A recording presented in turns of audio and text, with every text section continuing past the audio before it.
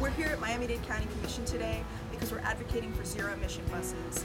Zero-emission buses, as compared to traditional vehicles, save taxpayer dollars, they reduce contributions to global warming, and they clean up our air and water because they put out less particulates, less diesel emissions, less nitrogen, less carbon dioxide, and about 40 different toxins that can cause or worsen diseases like asthma and cancer. So we're really excited that Miami-Dade County is considering a 50% clean transportation commitment today. Miami Climate Alliance, the Clio Institute, Sierra Club, 350 South Florida, Clean City Coalitions are all here to support. The Sierra Club also cares a lot about 100% clean and renewable energy, which is why we're working closely with the Miami Climate Alliance on Miami Energy Freedom.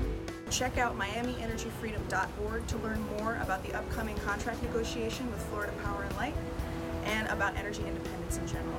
Thank you.